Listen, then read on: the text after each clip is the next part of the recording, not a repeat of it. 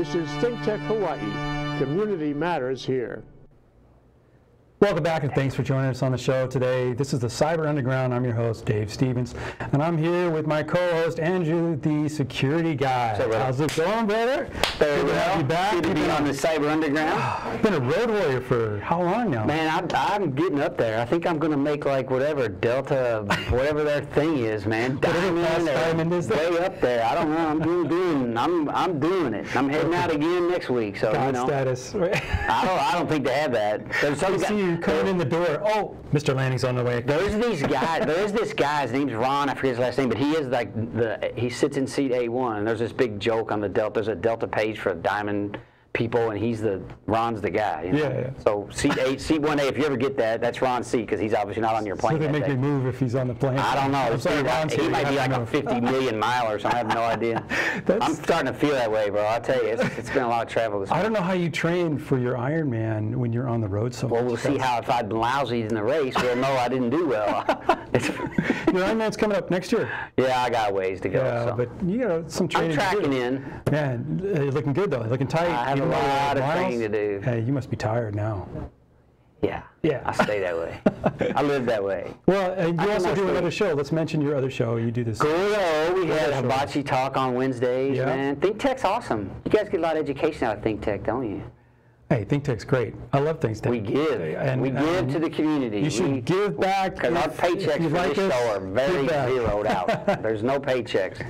No, zero. This is all community service, right? Right. Yeah. So today we're going to teach them about what? Well, Krack. let's mention one other show. No, not Krack. Let's one other show. There's a new one on here. Oh, awesome. It's Out and About with Winston Welch. Nice. Now, Winston. He started up the Hawaii, or he's part of this group that started up the Hawaii Rainbow Chamber of Commerce. Okay. They fight for LGBT rights for businesses, equity across the business community. Like HR, or like just to do business with us? Equal opportunity, doing business, contract, everything. They're like the Filipino Chamber of Commerce, but they support LGBTQ rights. And they were out at the Hawaii Pride Festival last weekend. Awesome. And we had some people stopping by. Will Sparrow came by. Brian Schatz was there. Douglas Chin, the guy that filed the motion to block the travel ban. Oh, yeah. The first week. He was there. Wow. So I guess they're all running for office because we got pictures. Yeah, of course. But I mean, Hawaii's about equality for everybody, right? So it's all good here. That's one of the things people may not know. If you're not from here, you don't spend time here, you don't really know, man. We love everybody. It's all good. It's all they good. let me on this show. I mean, that's fine right there. That's our EEO policy, right? EEO. We let Andrew on here. So. That's EEA. Equal employment for Andrew. There you go. With zero pay, by the way. But So yeah, let's talk about Krack. Our last episode was just ad nauseum. We just did really in depth. Who was here? Hal? Hal. I didn't watch it. I'm so sorry. But that's okay. I mean, you know all about the Key Reinstallation Attack, Krack, and what did they actually? Did you guys already talk about that? If you did, then don't worry about it. So we can give you a quick. But it's pretty. There were 8 or 9 cert CVTs issued. I mean, there's apparently a lot of vulnerability with. Let's talk about what those are, because I was going to bring up the topic. The Computer Emergency Readiness Team in the United States called CERT. They have CERT.org. You should go see them, and they have all the knowledge-based articles that will tell you about the latest vulnerabilities. Yeah, they give numbers, CVNs, right? Critical vulnerability numbers. So when these get issued, the vulnerability that's been exposed sometimes results in more than one. In this hack, apparently there's many things you can do if you can do this crack. Right, everything from man in the middle to key interception and replacement attacks. But CERT also has a mailing list, so you can get on the mailing list, and they send you out these warnings, 2 or 3 a day.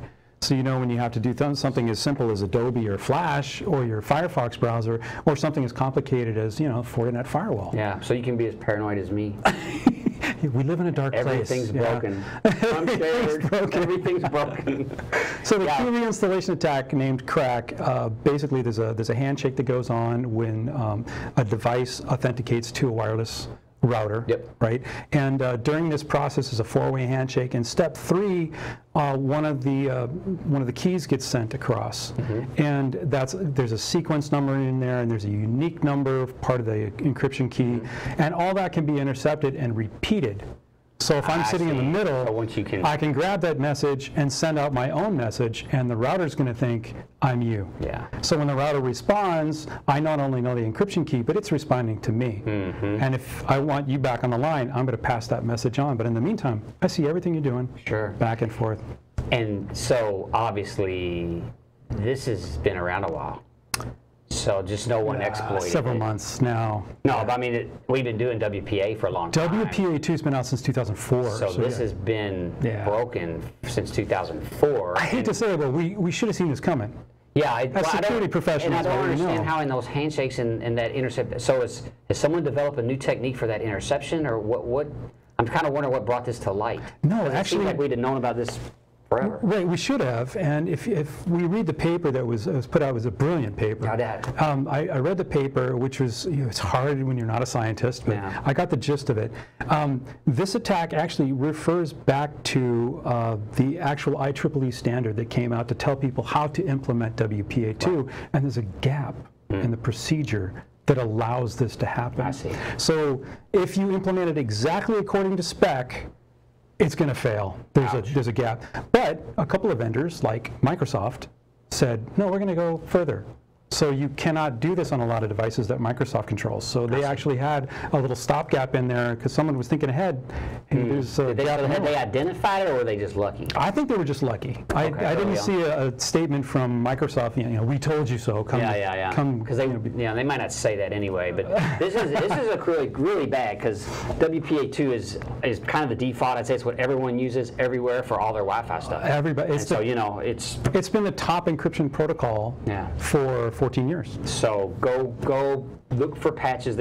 You can just Google Krack updates, Krack vulnerability page, whatever. I did that. There's a page here that's got probably 100 vendors on here that make this stuff, and it tells you their status.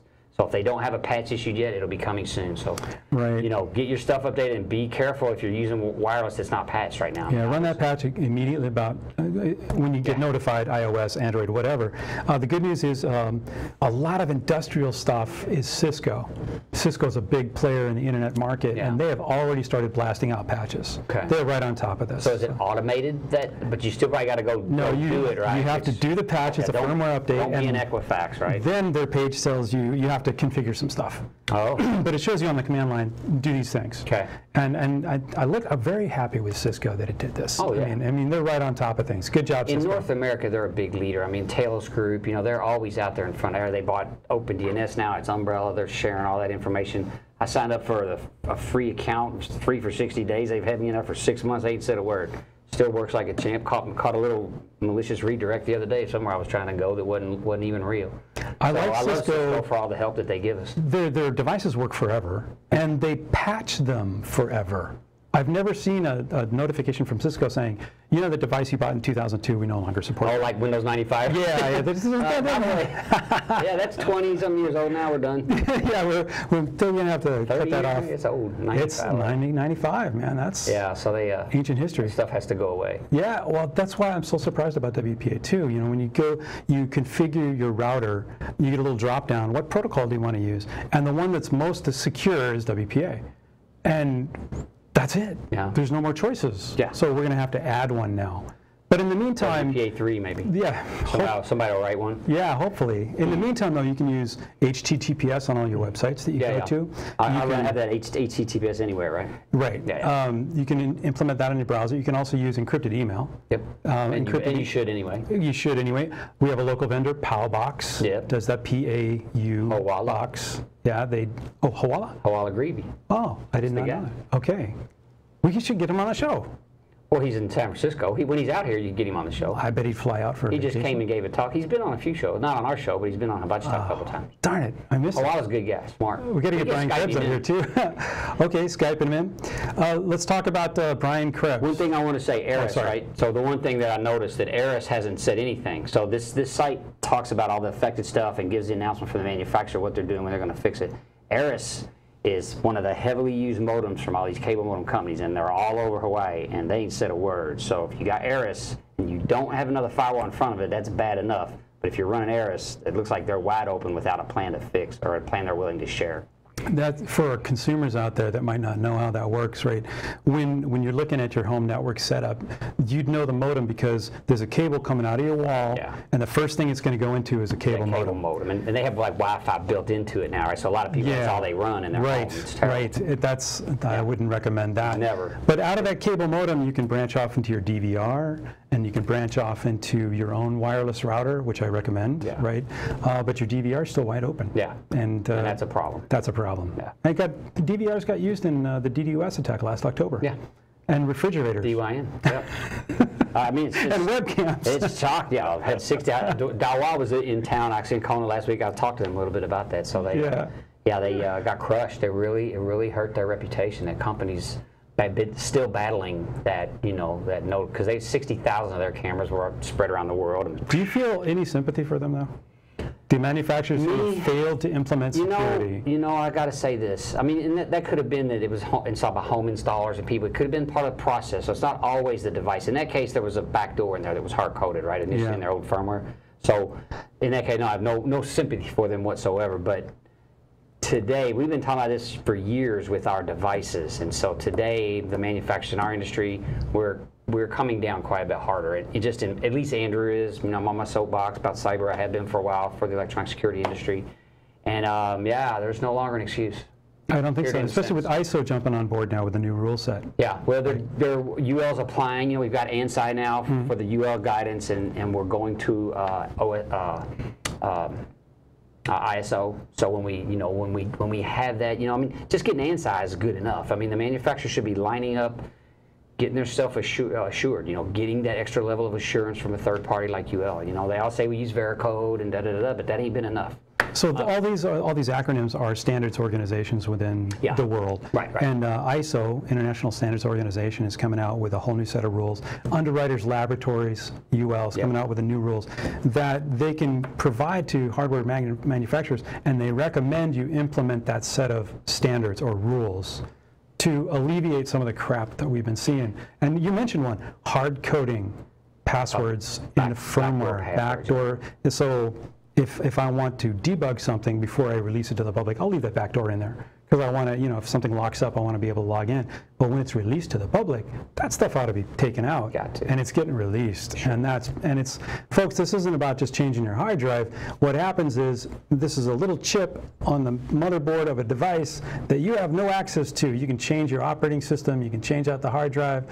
Does not matter. This is written into the firmware on your device, and it's getting released. And there's a lot of that out there. And it was initially thought of as a maintenance tactic, right? So that the manufacturer could get in that gear and do maintenance actions on it. Sure. That was the thinking. It's old world thinking, because it's a bad idea, because eventually someone figures out those passwords and hacks them, and then your devices are wide open. Or Shodan publishes it. Or Shodan. Then there's that. Well, what is that device? Oh, let me look that up on Shodan.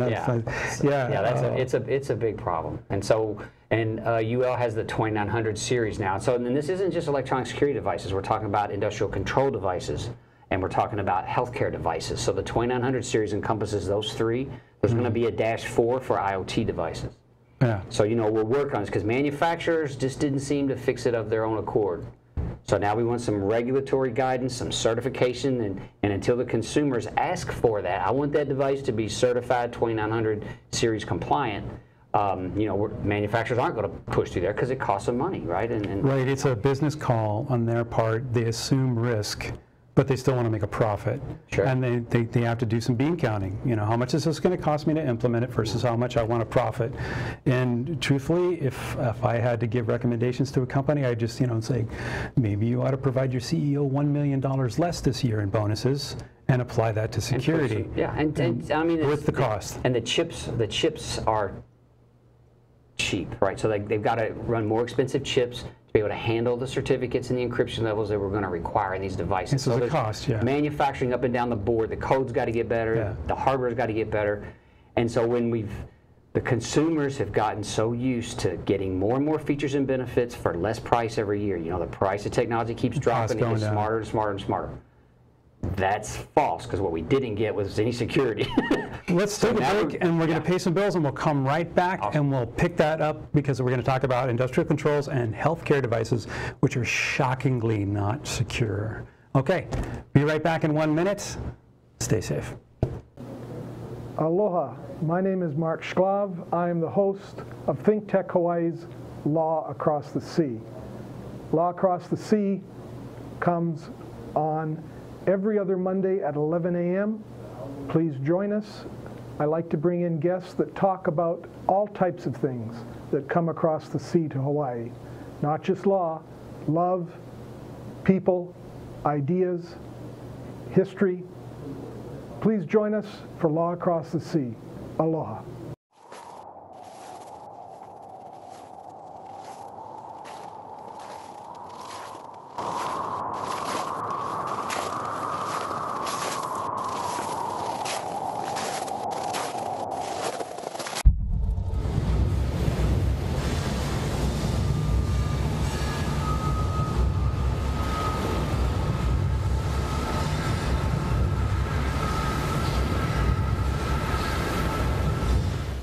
Fastest minute ever. We're back. Welcome back to the Cyber Underground. I'm your host, Dave Stevens. We're here with Andrew, the security guy. Hey, Andrew. I'm just going over the fastest minute ever because aren't they all the same length? No, that was faster.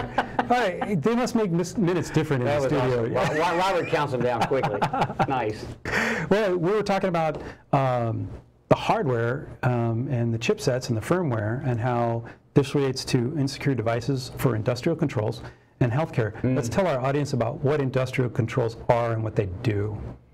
Sure. PLCs, programmable logic controllers. These are devices. They're really built to an industrial hardening level because they implement the tools, the instruments is what they're called, actually out there that measure pumps and gauges and pressures and fluid flow are high voltage.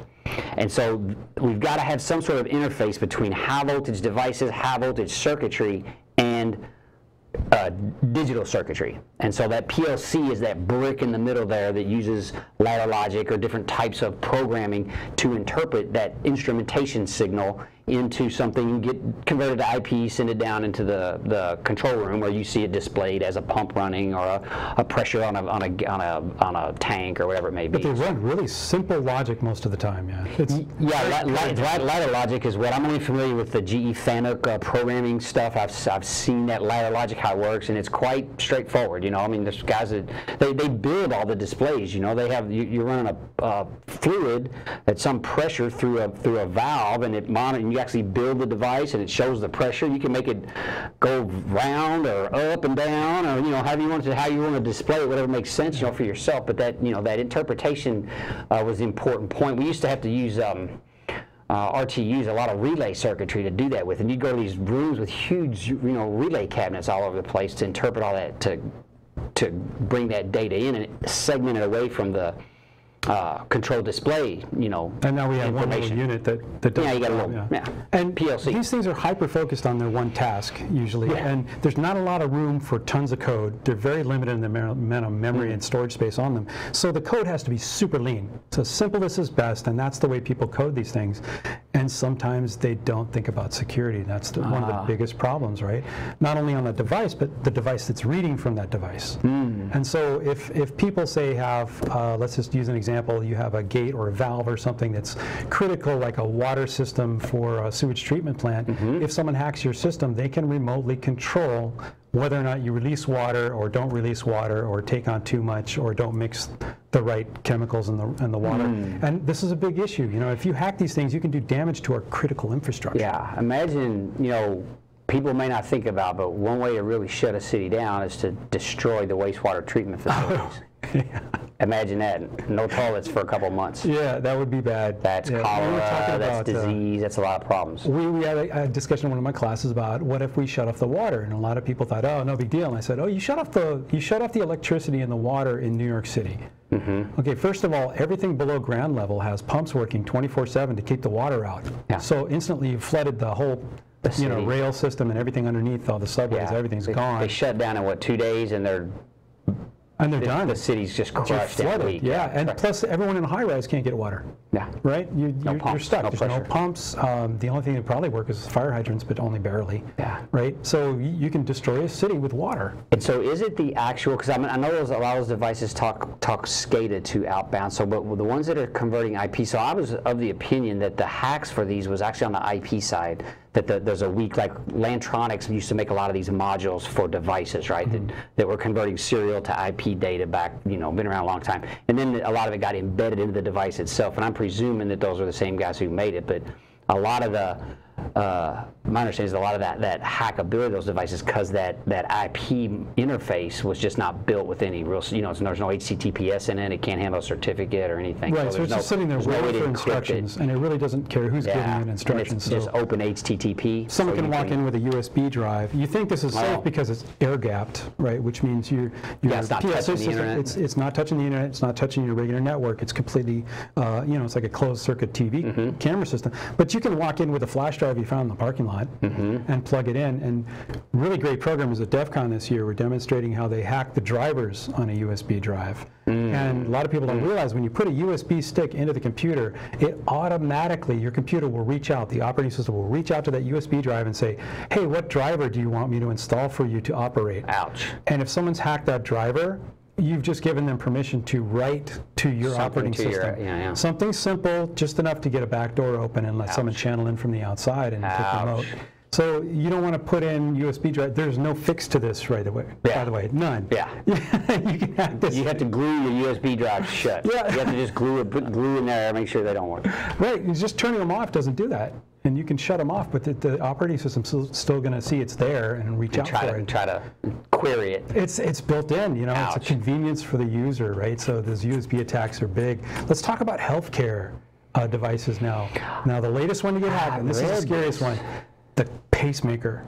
How's that? What happened? So I've been, I was in the convention, so I'm not up on it. What happened to this pacemaker? So there's this was a live pacemaker, like in somebody's body? Yes. Ouch. Yeah. So what happened was no one died yet that we know about, but the pacemaker has a Wi-Fi or Bluetooth close range radio signal to talk to human-machine interface. So the doctor can read your irregularities in the heartbeat and skips and to see if you're healthy or not. The old ones you'd actually have to have a plug to plug into the person's chest. And like a port. Yeah, like a port. You'd have to leave a port open or actually cut them open. So this one was wireless. It's very convenient.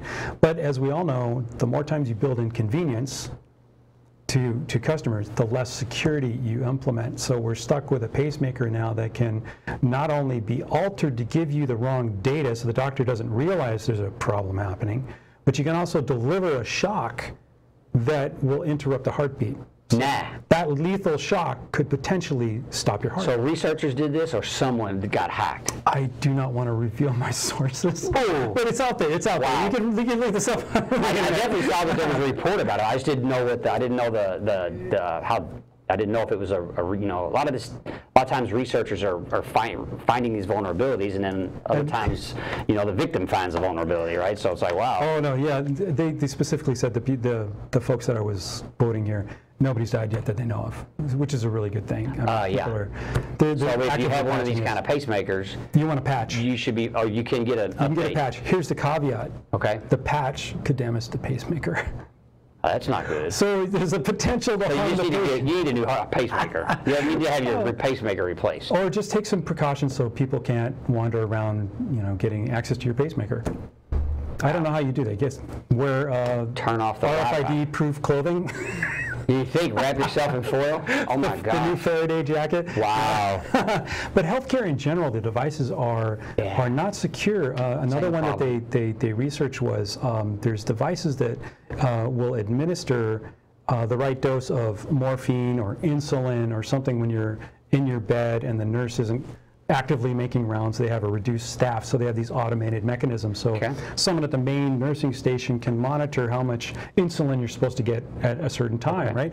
Well, again, if that's hacked, you can administer a lethal dose of insulin. So what's the connectivity to the console? It's Wi-Fi. It's Wi-Fi. And so they're using hospital Wi-Fi, which is using WPA2, which is now crackable. And so is There's just no good news sometimes from this show. That WPA2 is really bad. That is a bad hack. That hurts a lot of us, and it's apparently difficult to fix because fixes aren't rolling out the door. It's been a week, right? Well, for healthcare, it's not just this. I think that they've reduced staff to increase, profitability, or at least make a living.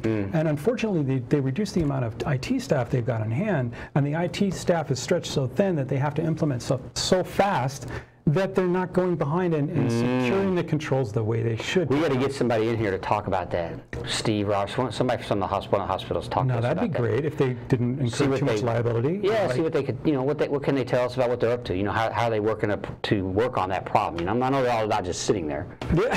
They're busy, right? So they're these guys super busy, and that's why on their infrastructure. That's why they're so I think abstracted from the problem. Is they're just so busy doing so many things, and sometimes you wear multiple hats. Sure. So you forget about it. Hey, is it working? Great, I got to move on.